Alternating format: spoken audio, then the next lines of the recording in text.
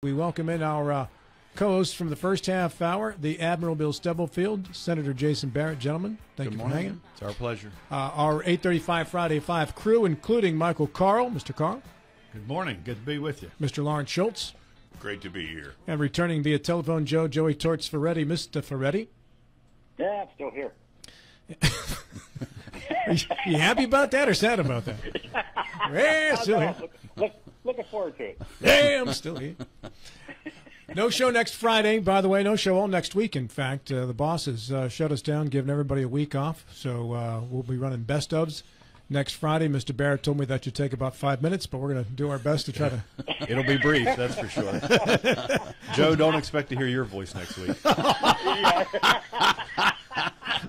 And here we go, baby. Here we go. Jason's bringing it today. I'm so glad you did that, Jason, because that actually plays into one of my interests. Very nice. And then the week after that, John Gilstrap will be the main host, as I will actually be out 2 weeks in a row. So I wasn't expecting the next week off, but I'll gladly take it. And I'll be back again mid-July at some point along the way. So until then, we'll do our intros here. So without further ado. Go a little something like this. Hit it. When last he was a Friday regular, in his favorite chair he sat and came on the show weekly as our token Democrat. But something happened that made him change his channel and cost him his slot on our weekly Friday panel. So why did Jason Barrett switch from donkey to elephant? Well, here's the untold truth, and I'm going to be blunt. Barrett lost at poker to panelist Michael Carl, a hole he dug so deep, an amount he couldn't borrow. So Carl gave him a choice. If not cash, a party alteration. So Barrett made the switch and changed his registration. What's most offensive about that is that the idea that I would lose poker to Michael. If I could have written that down on the side as your response, it would have matched me word for word with how I nailed Larry's response a couple weeks ago. I haven't seen Mike Carl a lot lately at WRNR. Whenever I've been near, it seems that he's been far. There's been much I've wanted to talk to this guy about, to get his opinion, or see him look at Larry and shout. Even when Mike walked in today, I could see that he was distant. That frown on his face caused by what I knew in an instant. Yep, it's been a tough couple weeks since I last saw this guy's face. His favorite basketball team lost its coach, and the Cardinals are in last place. Sad times. Sad times. The Supreme Court yesterday had some opinions that had this guy shaken, except for the decisions by Justices Sotomayor, Jackson, and Kagan. Old Larry Schultz looks at Clarence Thomas and see how he's flexed. First it was abortion, then affirmative action, and who knows what's next. These robed conservatives ain't waffling or sitting on fences because Trump elections, Larry, have Trumpian consequences. Yeah, it's a terrible thing we'll have a chance to talk about here pretty soon. It's a terrible thing. I love this. There's a lot of good reasons to have Joe Ferretti on the show today. His name ends in a vowel, and we both grew up the same way. Or how about because he's an attorney that can get us some legal traction when it comes to describing decisions about things like affirmative action. But here's my favorite reason to have him on today's show, and I'm about to share it. My man knows how to poke the bear, and that bear today is Jason Barrett. That's true.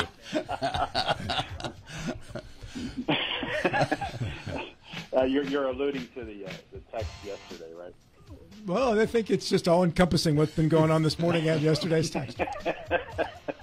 Now, many of you know Bill's car talks to him when he gets in the car each morning. It says, "Good morning, Admiral. How are you?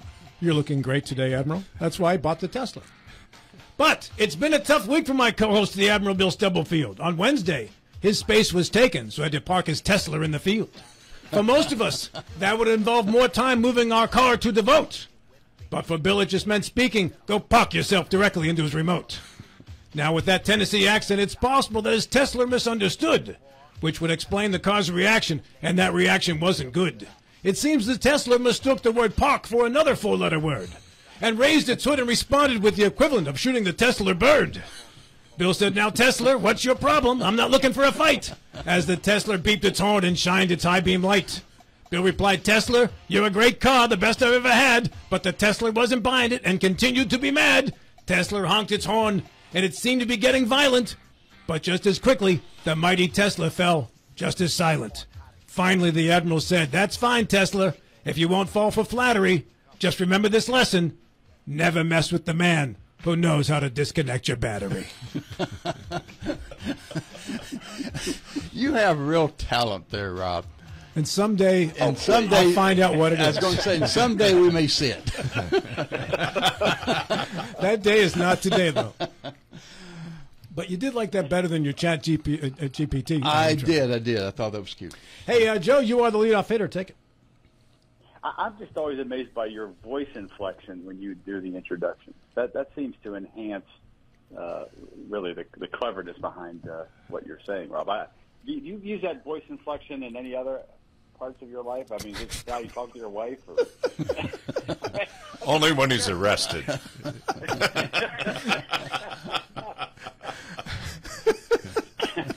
The voice actually comes from a character I did back in 1991 when I was hosting the morning show on another radio station, as they say. It was a character I did who did sports. So, Okay. Joe Tanuts. His name was Joe Tanuts, by the way. Rob, we of course in the last segment talked a little bit about the actions of the Supreme Court, and I wanted to focus for my topic on the affirmative action case that was handed down yesterday. And in trying to read what the various justices wrote in their opinions, concurrences, and dissents, I've come to a central question here, and I'm wondering. I think this is something that we can debate till the cows come home, but I think it's an important discussion to have at this point in time. Now that racial preferences, affirmative action, if you will, is no longer going to be constitutionally sanctioned by the Supreme Court. I think we all can agree that diversity in our society, all aspects of society, not just the military and not just even in educational institutions, but at the workplace and people we associate with on levels of friendship or in certain civic and social organizations, religious organizations. Diversity is, I think, valued by pretty much everyone in the society. It is something to strive to achieve, and when we have it, it certainly serves us well. So if we accept that basic tenet of life, does simply refraining from discriminating on the basis of race and from granting this noble exercise of granting the same opportunities to all people in society, will that still achieve the goals of racial or ethnic diversity going forward? Will we still be able to say that despite now what the current status of the law is, that what we have in place, both in terms of our collective mindset and our practices, will we still be able to achieve that racial and ethnic diversity that we desire? That's my question. I want to start first with Larry Schultz. Lawrence. Well, first of all, I'm constrained to point out that we is a rather big term for the group of people who desire that. There's a lot of people who don't desire that, period. It appears that Justice Roberts believes that affirmative action is okay for the bunker, but not for the boardroom. If you're going to risk your life fighting for the American way of life, then okay, we'll use racial preferences to let you into the Naval Academy or the Air Force Academy or whatever. But all of a sudden, if you want to go to Harvard or Yale, it's going to be a different story. It's simply, there are plenty of people, several of whom are on the Supreme Court, who do not want to see our society be more diverse, do not want to see people of various races achieve at the highest levels. And that's the reason for this. The people who they claim to be protecting by their inside-out reading of the 14th Amendment don't need, frankly, the protection of the United States Supreme Court very much. And it's really a shame. I wish, rather than lecturing us about how to achieve diversity in our society, they would go ahead and begin following their financial disclosure requirements and reporting these lavish trips. I've raised that issue with regard to Justice Alito. Justice Roberts himself, his spouse is collecting money hand over fist from right-wing groups. They're not following their own rules. So really, what they're doing is winding themselves down to a 15% approval rating from the American people, and it's going to happen sooner rather than later, thereby achieving in courtrooms what the January 6th rioters tried to achieve in the Congress, an erosion of our national institutions. Mr. Carl. Well, I have a little different spin on these issues. To me, diversity is only a way and an agenda to attack discrimination, and that the goal in all cases should be achievement based on merit, objective merit, and that should control all appointments, decision making, and everything else. Is objective merit, not what race you are or aren't, and that to me that's really what I and Joe, I want to very much compliment you on your analysis of the ruling itself, but that is to me what this is all about is we've decided that it's not affirmative diversity, action is less necessary because discrimination, which was the enemy, has reduced. But discrimination must always be opposed regardless of, what the situation is. Bill. Yeah, and I agree with Mike that discrimination must be opposed. But then here's where it becomes tough. How do you do that? Merit, objective merit, again, as Mike says, is something that's very commendable and something that should be based on, provided that everybody has an opportunity to display or achieve this merit.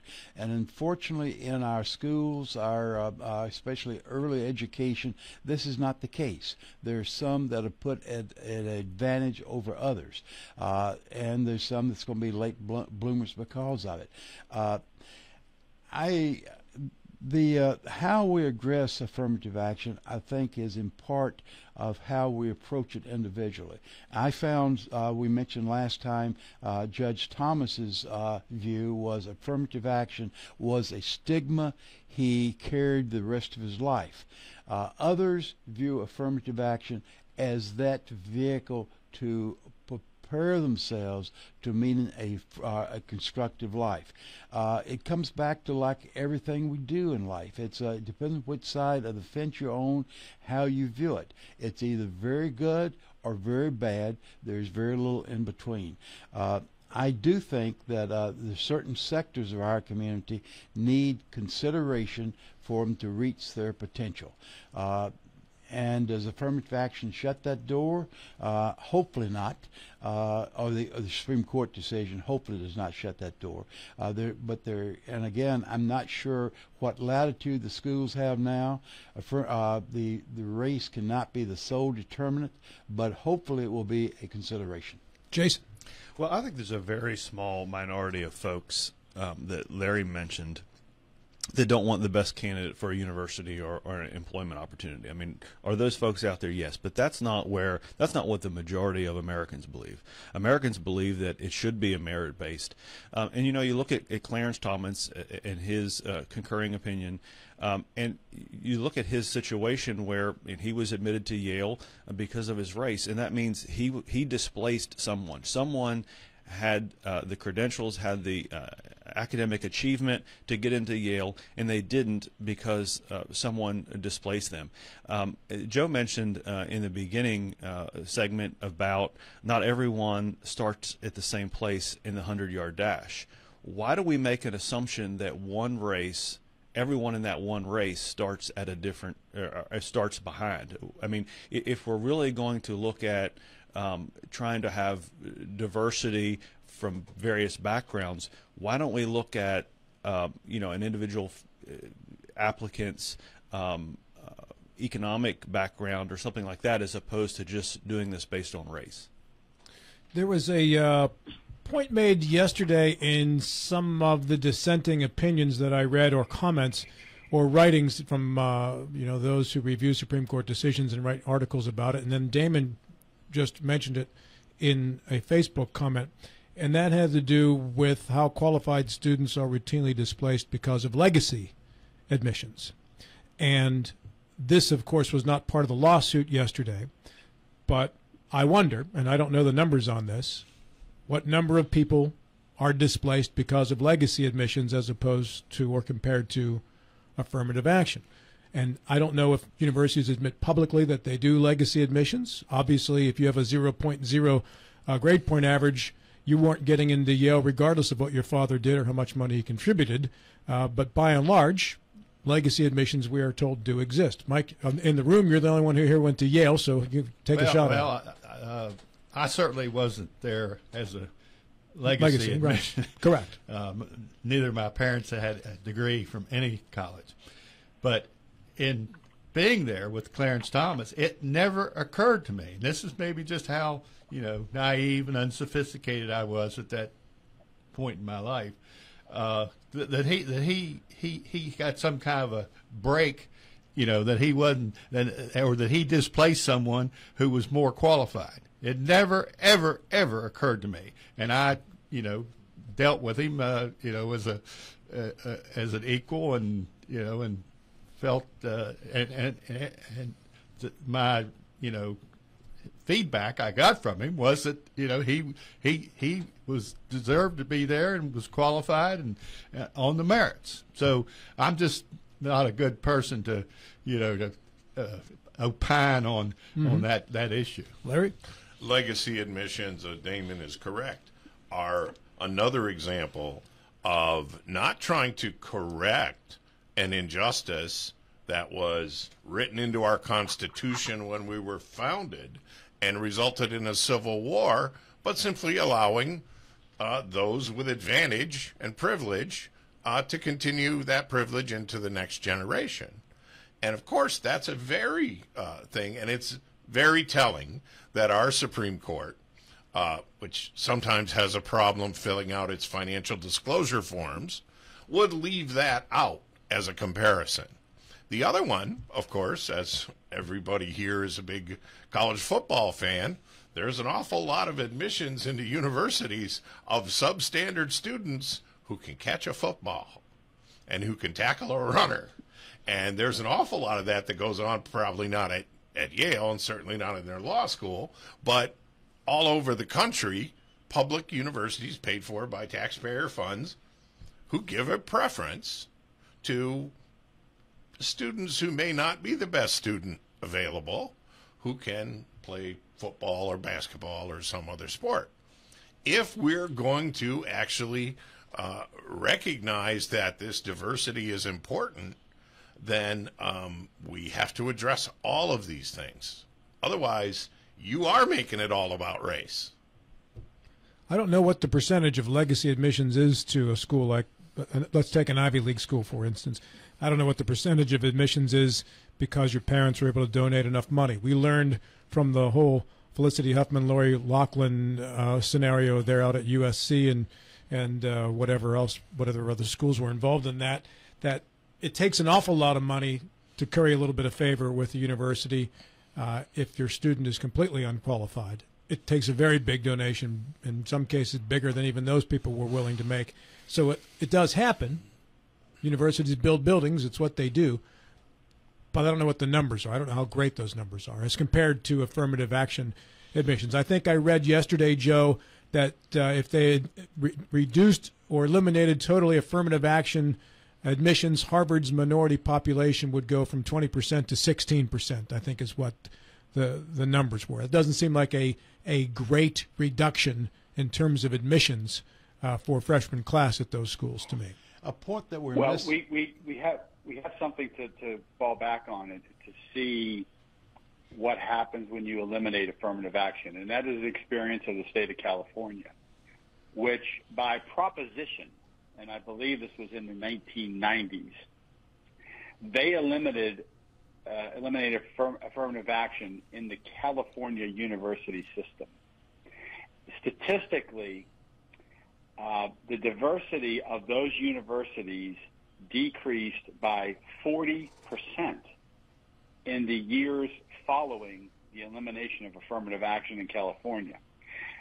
Now, there has been a rebound since then because the universities, as they will nationwide after this decision yesterday, have found ways to work around just outright granting preferences to those based on race. California universities have made great strides in correcting the initial fallout from the elimination of affirmative action. I suspect that will happen with other universities. But it's clear that when you eliminate racial preferences, and let's understand what we're talking about here. And by and large, we're talking about applicants where their academic achievements, their involvement in extracurricular activities all stack up to be fairly comparable. It's with those applicants where racial preferences then were granted to certain number of those applicants to get them into the school. It's not the case where we're admitting people to school who just don't belong there based on race. That's not happening. That would tend towards racial quotas, which has never been the law in this country. But where we have granted preferences is where students who present roughly equal applications in terms of all other aspects of their life, preferences were granted towards those who were in a minority community. So we have the experience of California to go back on.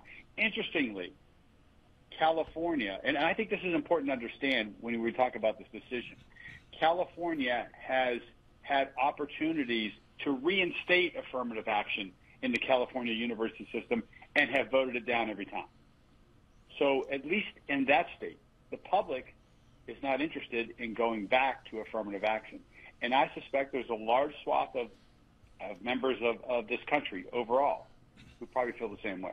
Dylan Bishop and our intern Devin Stevens just sent me a text that said an author named Evan Mandry has reported that 10 to 25% of admittance to elite colleges are legacy applicants. 21% at Notre Dame in 2020 were legacy applicants. 14% at Harvard in 2020 were legacy applicants. Make of that what you will. And we begin with issue number 2, and for that we go to the Admiral Bill Stubblefield. William, you're on the clock. Yeah, Rob, I'm going to shift gears somewhat. I'm getting away from the very meaty discussion that we had with Supreme Court to something that emerged during this past week. There was a trade delegation from West Virginia that went to Seattle, Washington to talk to Amazon and various others to promote the business attractiveness of West Virginia, and there are many. Now, let me be up front. I'm very much in favor of trade delegations. I think they serve a very useful function. This particular one, though, had 42 people, at least I come up with 42 people, when I head count the Photoshop.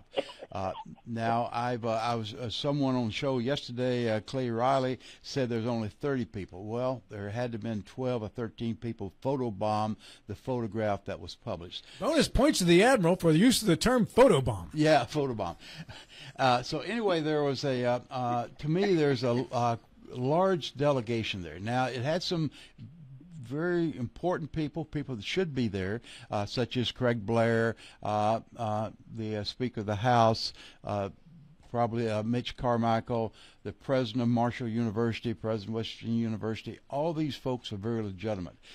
But there were probably 25 or 30 people in addition to that. They may well have been justified, but they was never promoted in the argument or mentioned in the article what role these various people played. In a very recent history, we've had some examples where unnecessary travel came back to bite the participants. One was Supreme Court Justice a couple of years ago, lost his job because of some of his travel.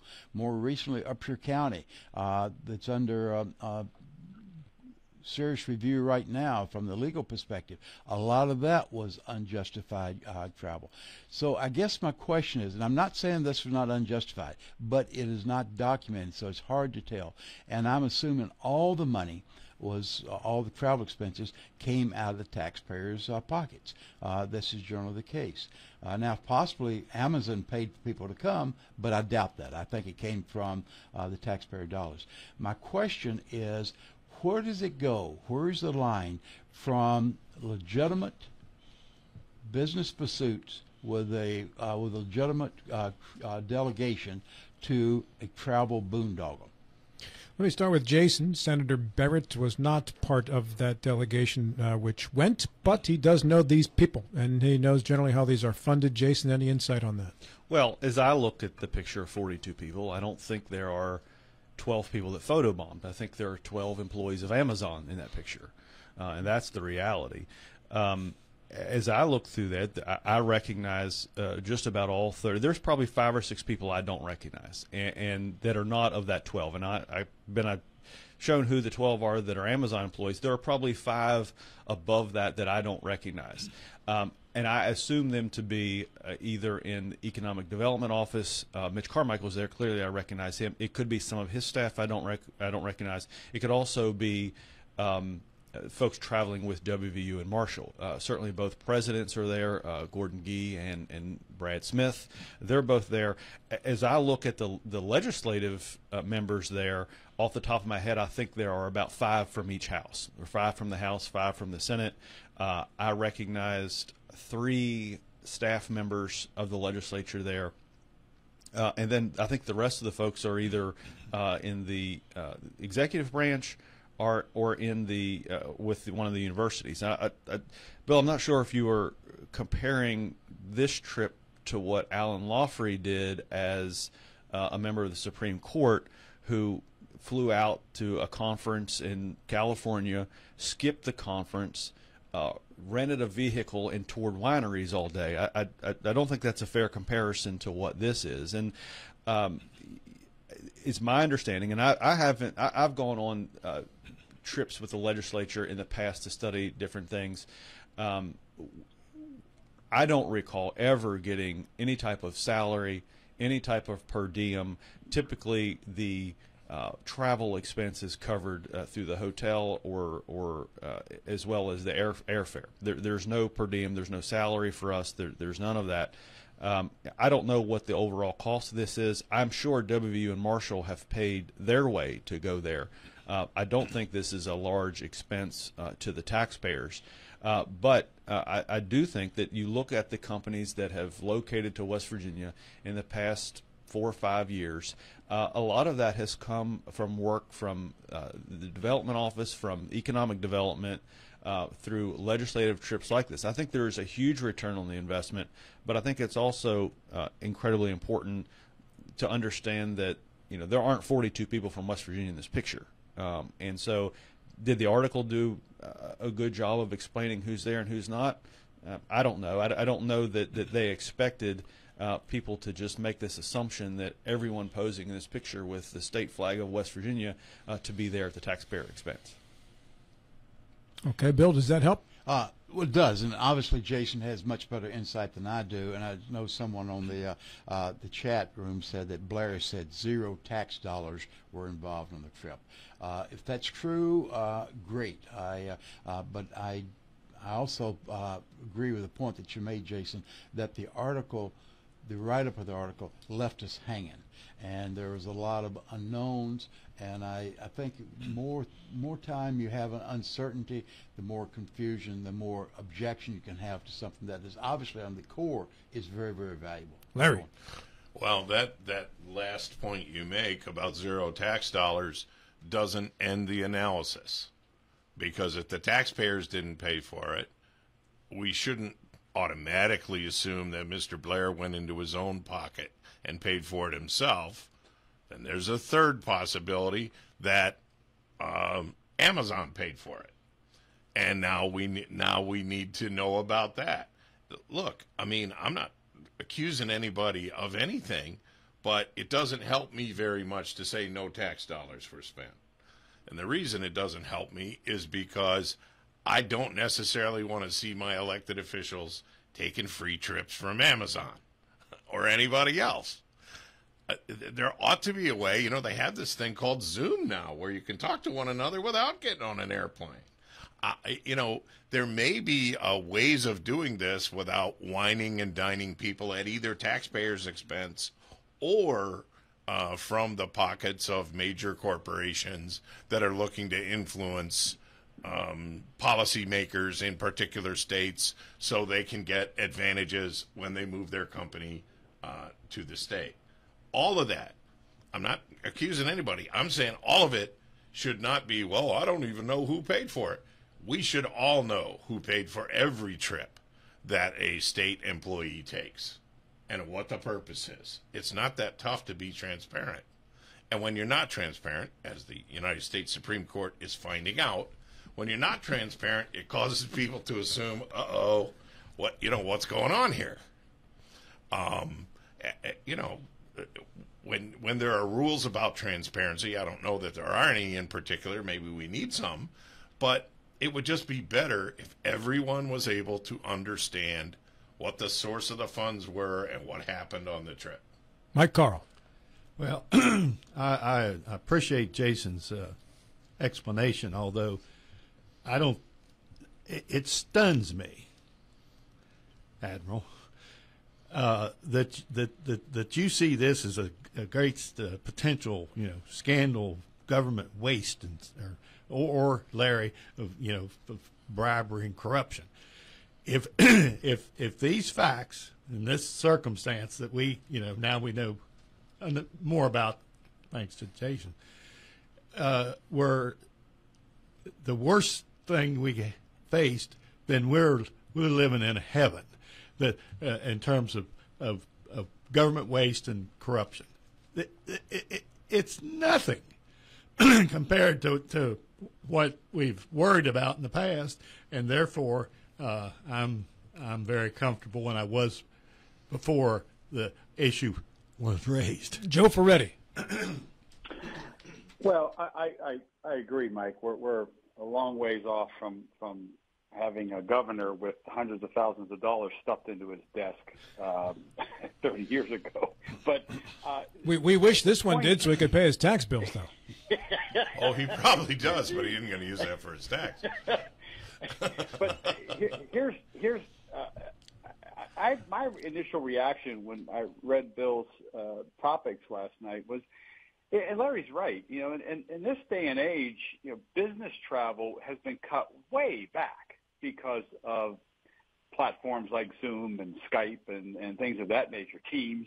And so while it might be critical for somebody like a Mitch Carmichael or the president of the Senate, Craig Blair, to be there, shaking hands and having face-to-face discussions with Amazon, if I'm the vice chair of finance, do I need to be there? I mean, does Amazon need to hear from 30 voices instead of one or two that represent West Virginia? Can I not just listen in or appear by Zoom and be introduced and say, I'm the vice chair of finance, and, I have an interest in whatever it is Amazon is thinking about with West Virginia, so, educate me.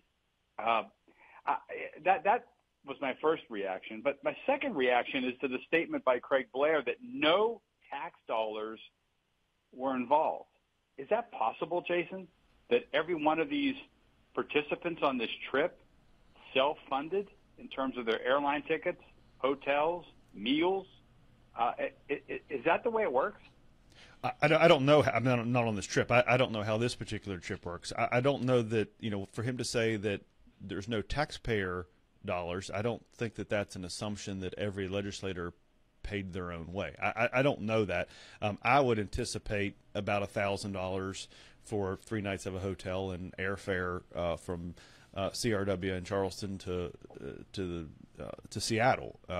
So I don't know that is the case. I have looked through the picture, and again, neither vice chair of finance in the Senate or the House are there. But I don't think that you can appreciate what Boeing does, what Microsoft does, what Amazon does through Zoom. I mean, there's a reason you guys don't talk to a jury through Skype, that you actually have court trial in a courtroom.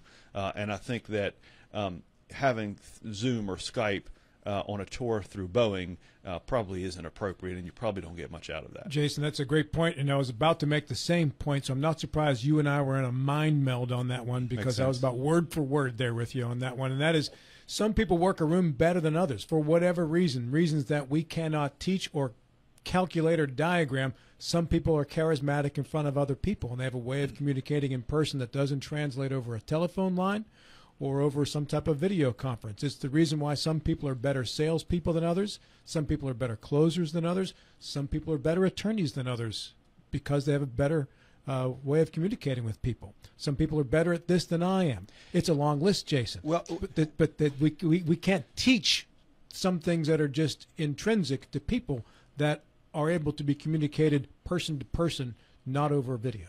Yeah. Now, couple of points. One, Rick Manning clarified Craig Blair was talking about the trip to Taiwan and not the trip to Seattle. So we do not know if any tax dollars involved at all. But the other thing is, and again, I did not object. I am not objecting to a trade delegation. When you, as it's very important to have face-to-face. Your question was the number. My question's a number, and I spent a lot of years in the federal government. We rarely took more than 3 people at any particular place. And if we went more than 3, we had to have a good justification. I'm shocked, literally, by the number. And Jason may well be right that there were a lot of Amazon folks in the picture. I don't know. But if there's, let's say 25 people, 30 people, were they all necessary? And I think a hotel room in Seattle is more expensive than certainly they are. Well, typically the government rate is given to legislators. So true. And I think what you also have to understand is that the purpose of these trips is to tell West Virginia's story, to attract business here. We are in competition with so many other states. And do you think these companies are going to give you think it scores more points to go see them in person or to have a Zoom? I mean, if somebody comes out and meets with me and is serious about having an environment in their state where I can attract my business, and they come out and talk to me in person, am I more apt to give them the time of day and give them serious consideration, or 10 people that got on a Zoom meeting and were distracted the entire time by something else they were doing? Jason, you're missing my point entirely. My point is not the fact face-to-face. My point of the number of people. All right, I wasn't necessarily directing it to you. Other people on this panel made that point. Close down well, issue. That's a corruption of my point. I indicated that there were essential people that needed to be there in person. I don't know that 30 people need to be there representing West Virginia. All right, let's move on to issue number 3, and for that we go to Senator Jason Barrett. I watched a little bit of the town hall meeting and interview, the national televised town hall meeting with RFK Jr. And I couldn't help but think about his uncle's campaign, and Ted Kennedy's campaign in 1980 when he challenged then President Jimmy Carter. And so my question to the panel is, do you think RFK Jr. has any legitimate shot to be the Democratic nominee for president, and how would you compare his run in 2024 to his uncle's campaign in 1980? Going back to you, Bill Stubblefield. The short answer is no. I do not think he has a chance. And the comparison that his uncle ran a very positive campaign, I'm going to make America great. The nephew is doing just the opposite. He's running a very negative campaign. Mike Carl. Well, I hope he succeeds, of course, but I think he's got a shot, not because he's doing so well, in his campaign effort, but because of Biden is failing so much, and I think I don't know it'll go as far as as the earlier Kennedy effort did. But it might, and I think, and mostly because of how much Biden is declining in effectiveness and perception of effectiveness. Biden's poll numbers are low, but Larry Schultz says that's not the whole story. Well, no, RFK's in the wrong party. He's a conspiracy theory loon. The other problem with RFK is unlike anybody else I ever heard of who ran for president. He was arrested and convicted for possession of heroin in the 80s. I don't think you make yourself, by legacy in that way, into a non-criminal or into a non-loon. It's a little late, I think.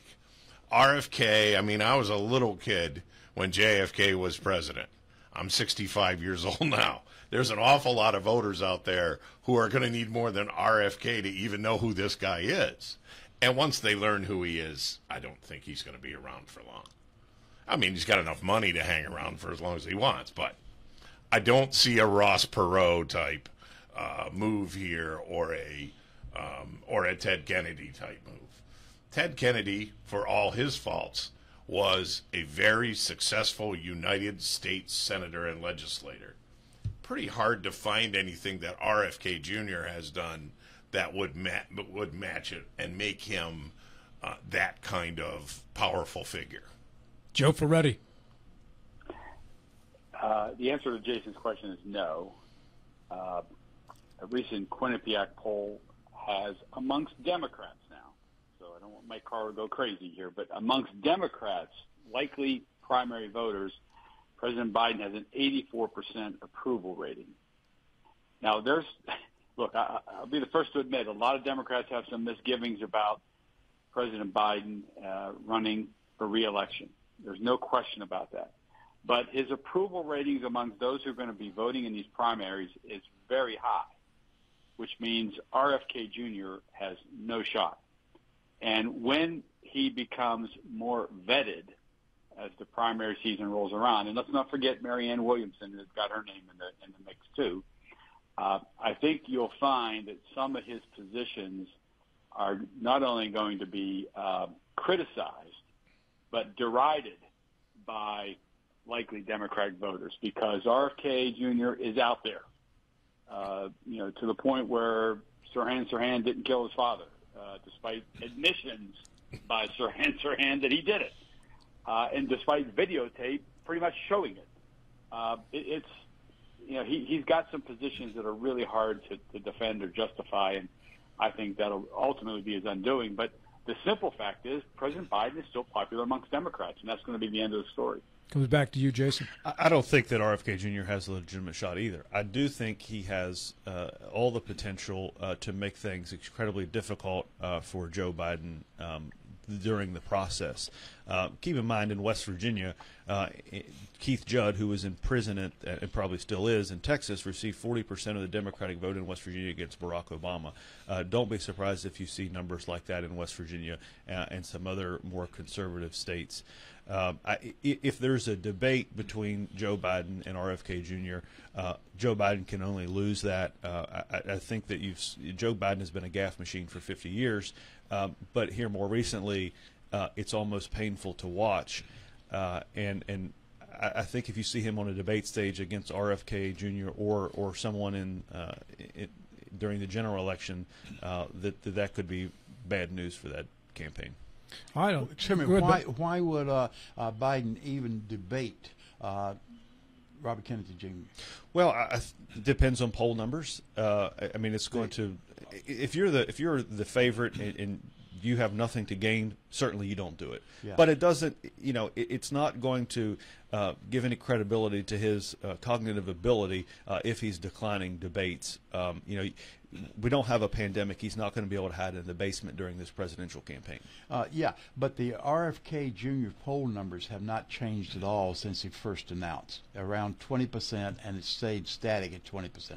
Yeah, and we have several months, 8 or 9 months before Iowa. So, all right. On that note, we take a halftime break here in the 9 o'clock hour. And Larry Schultz, you are on the clock. Up next on the break here as we move on to issue number 4. And for that, we go to Attorney at Law Larry Schultz. Yes, my question sort of follows on something we were just talking about a little bit. How has the president, described by Trumpers as demented and senile, managed in just 2 years to create more jobs than the last 3 Republican presidents did in their entire terms? Is it something that This seems like an antagonistic question to me, Larry. Well, there's no question that it is. But they didn't say back then that George W. Bush was senile. He was quite a young man then. He only created 2 million jobs in 8 years. And whatever he did create, he lost most of them just before he left office. So I want to know, how is Joe Biden doing this if he's such a gaffe machine? And then go to Joe Biden's biggest defender, Mike Carl. Mike? Well, that's a typical plaintiff's attorney distortion of the truth and the facts. You're Get that, Joe? You're comparing the number of jobs, from an early. We had a huge recovery going from while Trump was still president from the pandemic, but that is absolutely not true. It's playing games with corruptly selected dates, and it's not true. And if you think any person that knows anything about the economic history of particularly the recent economic history of America, and you think that Joe Biden is the greatest private job creator that we've had, it's absurd. Joe Ferretti. Well, Mike, setting aside that shot at plaintiff's attorneys, the statistics are hard to deny about job creation, but I will concede the point you make that the pandemic has certainly skewed the numbers. There's no doubt, because we basically shut down the economy and then we restarted it, and there's a lot of job creation because businesses are coming back online and there's a lot of hiring going on. But my point is this: in the face of interest rates that are the highest we've seen in a decade, where it's clear that the Fed wants to put the brakes on the economy, help with this problem with inflation, and really create unemployment to a certain degree, they have been unsuccessful in doing so because of the strength of the economy today. We are still hovering at historic lows in terms of unemployment. Even in the black community now, we are seeing statistics that we have not seen before in terms of their participation in the labor market. So to me, it's hard to deny that under this current president, this economy has shown remarkable resiliency despite an effort by the Fed to slow this economy significantly. And so he has to have some credit for that. Let me Good, Mike. respond quickly. It is in spite of Biden and the liberal Democratic agenda that the great American free enterprise system has responded as well as it has. And anybody that misses that relationship just doesn't understand. Trump told us the pandemic would be over in 15 days, and he, during his term, lost 3 million American jobs. 3 million. That was his job creation. Well, minus 3. We had a pandemic and a disaster, and his class typical overstating, selling stuff. Nobody believes that. 15 days, or nobody believed it then. But it was terrible leadership. But before Biden became president, the job recovery was coming back. Jason Barrett. I think that the job gains, and there are reports out there that indicate 72% of the job gains since 2021 were a direct result of the recovery from the pandemic.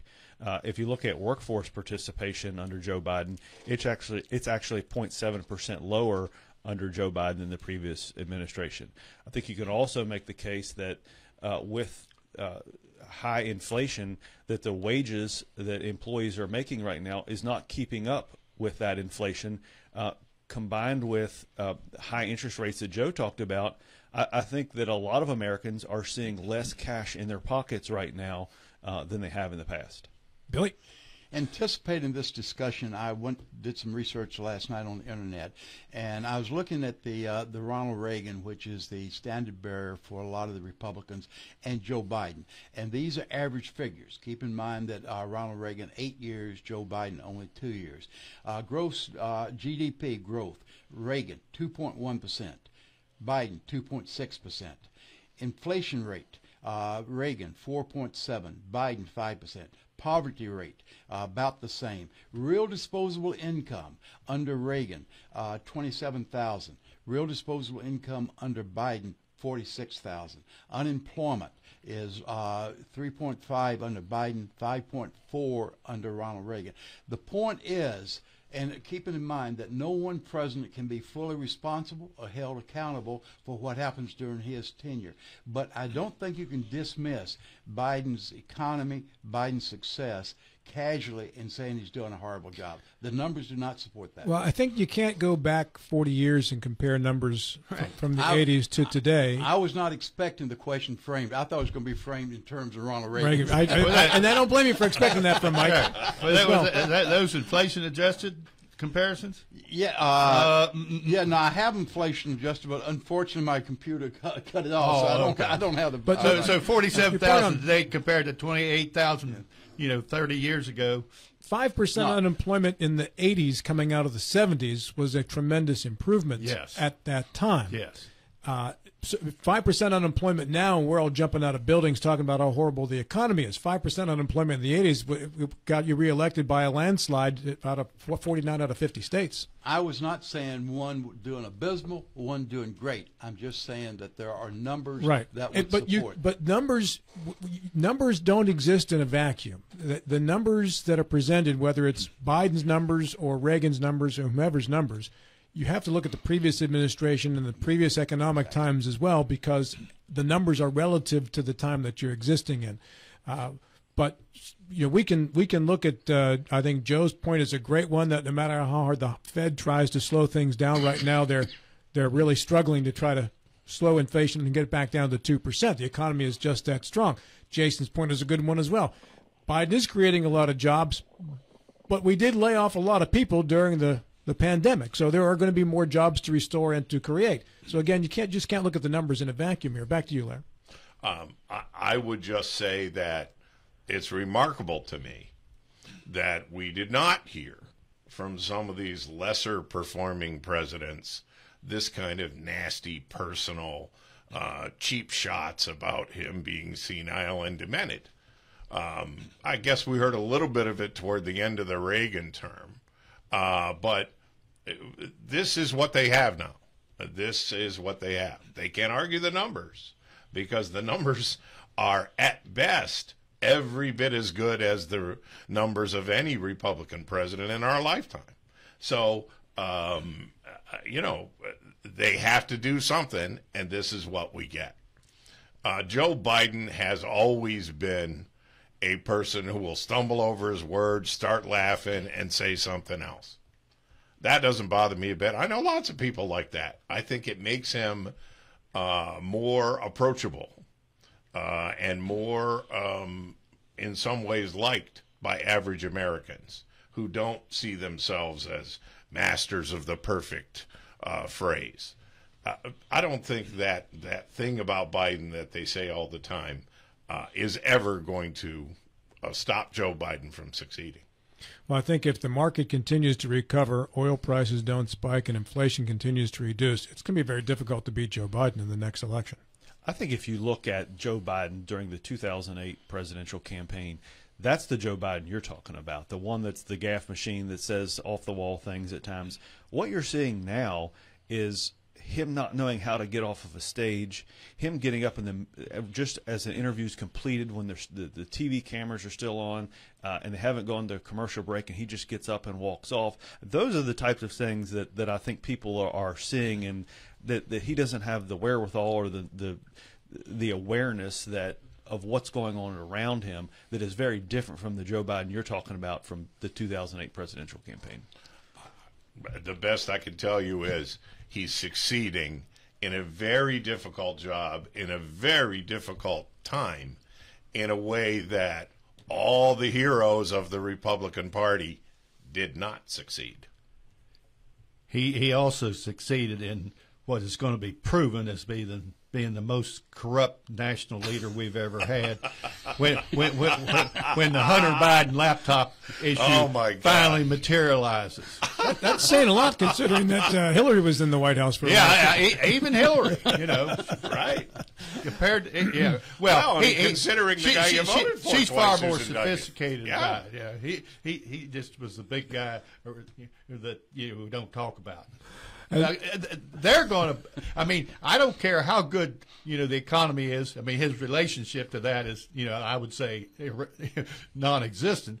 But the average voter attaches the economy to the president. Yeah, and that's why his numbers generally, are down, because they're not feeling the inflation is hurting them, but the thing that's really going to matter is when they confirm and prove his connection and his bribery from China and Ukraine. And on that note, Mike, we stay with you to go to issue number 5. Okay, I'm speaking of. We'll step back down to the state level, and I raise this question: who will Donald Trump support for Senate race in West Virginia, Justice or Mooney?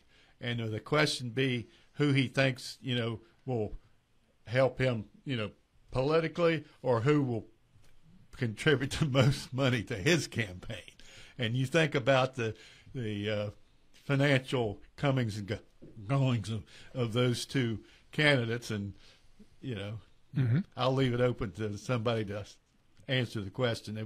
Will Trump support Justice or Mooney? All right, and why? Bill Stubblefield. Well, I think both Trump and Mooney, Justice and Mooney, are going to go full court press trying to get Trump support.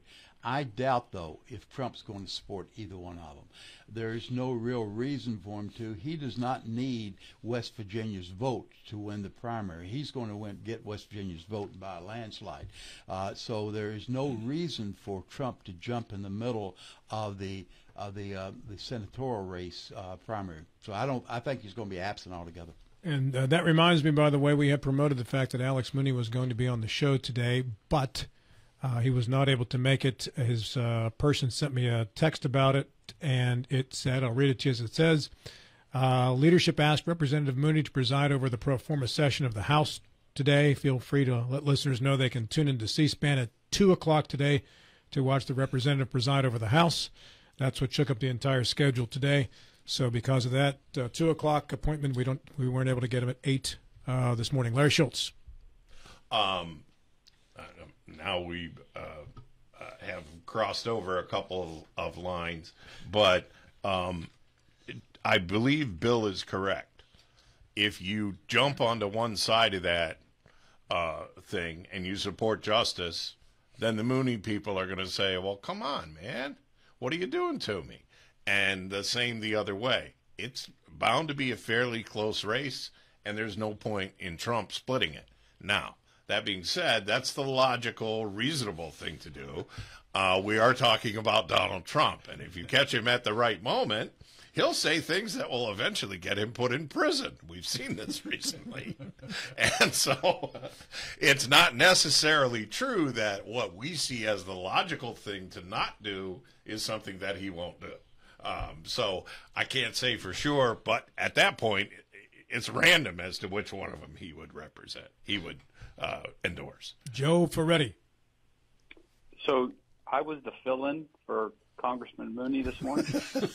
Yes, Joe, you were the fill-in for Congressman Mooney. He did a great job. Okay. You were just equal constitutional scholars. You were amazing. What an insult to Joe. I'm going to hope that I will hope and pray that people learned a little bit more with me than they might have otherwise. But that's beside the point. Alex's mother listens to this show. Be kind. I know she does, and my apologies. Look, I don't think, to answer Mike's question, I don't think that Trump's going to jump in this race. I mean, you could travel down through Hardee and Grant County today and still see signs that Congressman Mooney placed in people's yards a picture of him beside President Trump from the last election. And I'm sure by purpose those are going to stay up, even though he might not get a full-throated endorsement from the former president. I just don't think Trump's going to jump in because reportedly his son, Donald Trump Jr., has a good relationship with the governor. They've gone hunting together. They've been in constant contact with each other. It's Governor Justice's way to stay in touch with the Trump family. So there's a relationship there, too. And I don't see the ex-president endorsing either one of these fellows. Now, once the primary's over, look out. But I just think there's too many ties between both candidates, and this is probably when Trump will sit out. JB? Well, I'm like everyone else. I think as of right now, Donald Trump probably stays out of the race. I think that both of them have been incredibly supportive of Donald Trump in the past. I believe that Donald Trump has endorsed both of them in the past, and I would anticipate both of those candidates to use older clips or endorsements or kind words in their campaign material in this primary. But I think Donald Trump has made a lot of endorsements across the country, but it's typically for a Trump candidate that supports him against someone that's more of an anti-Trumper. So when you have two folks that are been supportive of Donald Trump, I don't see him really making an endorsement unless towards the end of this campaign, if one pulls so far ahead of the polls that there's going to be a clear winner, then I can see him making an endorsement. Goes back to you, Michael.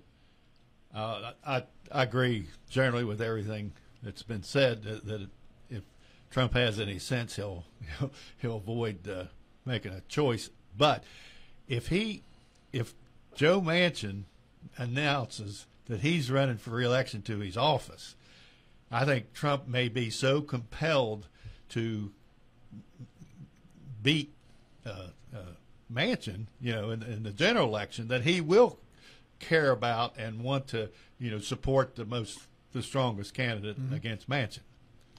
Okay, so that wraps up issue number 5. I want to circle back to Bill's issue about the trip to the West Coast to visit with Amazon and the large contingent of folks who went out there earlier this week. I texted House Majority Leader Eric Householder and asked if he knew how the trip to Amazon was funded.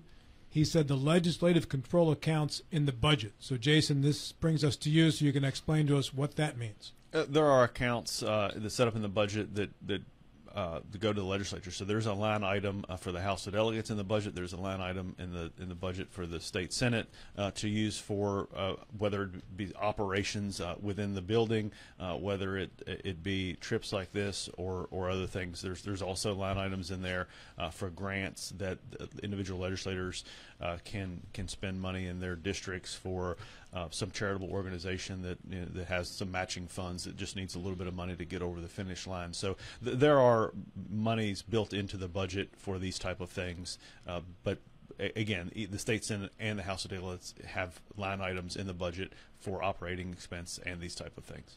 All right, so that brings us back to the fact that it was taxpayer-funded, Bill. So knowing now how it was funded, how do you feel about the trip? I've been consistent with how I feel. I think it's very justified. The trip was necessary. Having folks like Craig Blair, Eric Householder, Roger Henshaw, and the two presidents of the universities, I think that's very, very legitimate. So I support that. That's the way we bring business and bring exposure to the state. I still come back, and every person on that delegation may be justified, but we don't know. We don't know, and we are sensitive. We hear it all the time. Protect the taxpayers' dollars. Protect the taxpayers' dollars. And here there is an open question mark in my mind. Was taxpayers' dollars being supported by having a large delegation, whether it's 30 or 42 people, whatever, having a large delegation to go when a critical number, smaller number, was necessary? Was a large number there? That's my question. Jason, are these funds only available to the elected members of the delegation that went out there? Well, I mean, it would be paid. The staff members, their trips would be paid as well. So it's the House of Delegates, the state Senate. I didn't and hear, their staff members. Right. And I saw 3 staff members in the picture, but I don't know that I heard from the text from Eric Householder about the folks from WVU and Marshall, how that was paid. Now, I would assume that the universities paid their way to get some of their folks there, and I recognize several people from both universities in that picture. If I can, going back to my experience as a federal government, if it was a federal government delegation, you would invite other folks to participate on the federal budget's dollars. So I think probably all this was supported by within the 2 line items of the Senate and the House. Well, that's a big assumption that I it is, but I'm going to stick by that until you have evidence to the contrary. Joe Ferretti, any thoughts? Yeah, well, despite a $45 million deficit this year, it wouldn't surprise me if E. Gordon Gee had a large contingent of WVU people following him out there, because he seems to be a bit of a spendthrift. But I think, it's taxpayer dollars involved. I think it's right to question the size of the group that went out there to represent West Virginia. My question is, Seattle has a great fish market. I'm just surprised Jason Barrett didn't go along. He wasn't asked. Jason's busy. Jason's busy. The Supreme Court will rule late. Well, I guess they'll publish their ruling in regards to the Joe Biden attempt at student loan forgiveness. Let's go around the room and get a quick prediction as to how you think that's going to go. I'll start with you, Mike Carl. It'll be ruled unconstitutional. Numbers?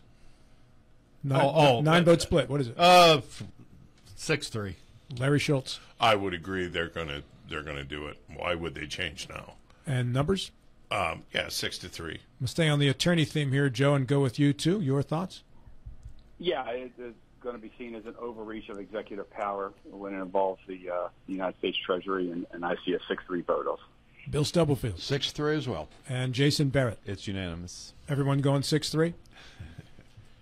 Yay? Yeah. All right, you did say unanimous. The truth of that is inarguable, given it's unanimous, including the plaintiffs and defense lawyers together. I don't agree with that at all. We start on the phone with Joe Ferretti. 8 seconds. Joe, go. No surprise that the interim coach at the WVU basketball was hired by Gordon Gee. It's right out of his playbook that he exercised at Ohio State. Larry Schultz. Recently, in a poor neighborhood in Nigeria, a man was found dead in his apartment, and the police found $45 billion in his desk, and it turned out that nobody was answering his emails. Well, I don't have time to go around the room, but that was worth it. We are out all next week, and then I'm off the week after that. Have a great 4th of July. Stay happy and safe. Dave Ramsey Show's next. This is Talk Radio, WRNR Martinsburg and TV 10. We'll talk to you again in several days. This is CBS News on the Hour, presented by Indeed.com. I'm Deborah Rodriguez. We are